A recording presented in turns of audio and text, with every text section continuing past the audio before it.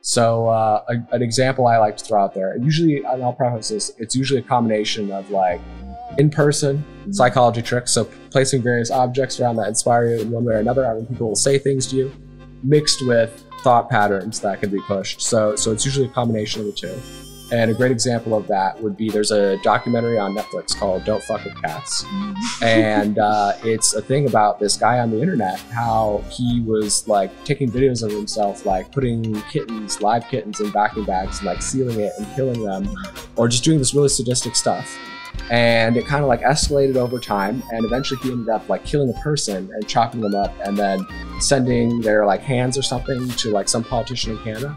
And the documentary is total propaganda, but it was designed to be like, oh, he's crazy. At the end, one of the themes is like, oh, internet research is, you know, doesn't help, so nobody do that. Yes. But that was definitely a guy influenced by one of those programs to meet a political end for an intelligence agency. That's quintessential MK Ultra sort of stuff. That was a good point to bring up too, because another thing